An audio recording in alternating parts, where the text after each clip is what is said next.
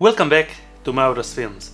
Today we are entering a category of products that it's aimed to scale up your whole production to a new level.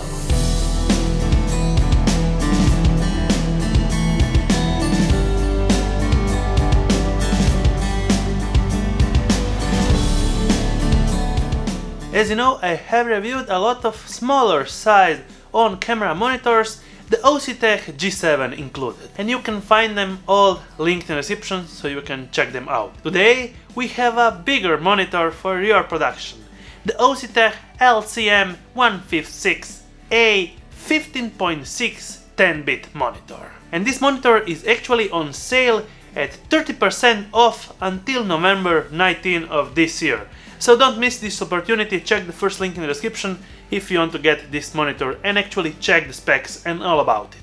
I got this monitor with a complete kit, the V-mount battery option and the convenient carrying case that acts also as an outside monitoring sunshade combo with the C-stand mount on the bottom. This is a great amazing way to use this monitor, even not having to take it out of the bag and still get all the functions and the connections on the back side. This monitor represents a wide color gamut screen up to 10-bit color and matches perfectly my Sony a7S III that I'm filming right now. The resolution is 1080p with a contrast ratio of 701, so it should please everybody in this price range for this kind of monitors. Let's go straight to the connections and in and out ports that this monitor offers. Firstly, for the power. In this interview I used a 99 watt V-mount battery with already included V-mount battery plate. And after about 1 hour I had around 60% left. So with a 99 watts hour battery you could get up to 3 hours with the backlight at 100%.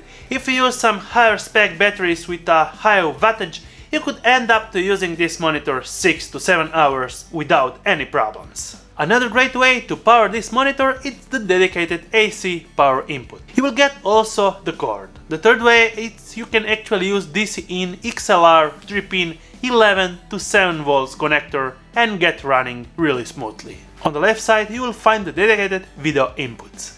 2 SDI in ports, 1 SDI out port, 1 video in port and HDMI in port that I am using with my Sony a7S III with the headphones, monitor jack, audio in option and dedicated USB port for loading your specified camera LUTs, or if you don't like actually the already included pre-installed one.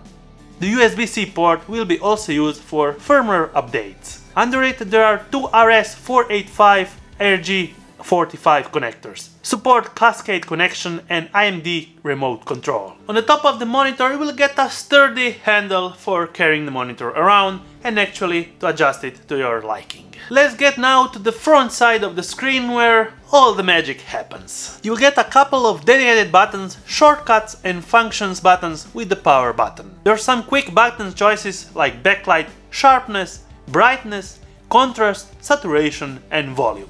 Pressing OK, you will enter the menu system giving you firstly the status display and the signal input format that's receiving. You will be able to configure your input sources and turn them on or off depending on your need, selecting the signal format, color range and color matrix. The great color management tab will allow you to turn on some of the pre-installed LUTs.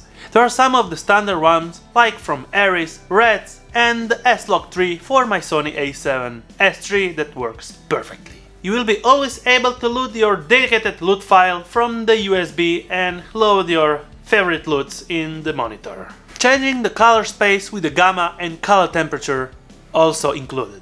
On the user configurable buttons, you will be able to assign dedicated functions and buttons when needed. The most important thing, configure your audio source, set the markers, aspect marker ratios, center marker, area, crosshatch and more. You will be able to select the waveforms, scopes, histograms and put them on your dedicated screen size. Turn on your focus assist level, color and the peaking amount.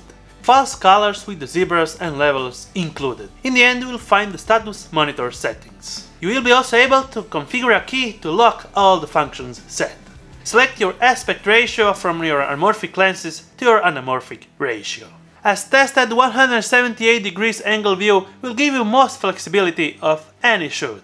As per today, this monitor, for the discounted price of 30%, you will get it for $769. And you can't ask anything more for a monitor that does all the same, just like other branded monitors that are 3 to 4 times more pricier than this. We were using this monitor on an interview setup, and we were really pleased about the colors and actual screen size, giving us a great monitoring feedback. I will be using this monitor in my next shoots, so I will be making maybe an updated video about it with my whole complete setup that I am using for my TVC and commercials. Until my next one, thumbs up if you liked it, subscribe with the bearing icon so you get notified every time I make a new video, and see you on my next one.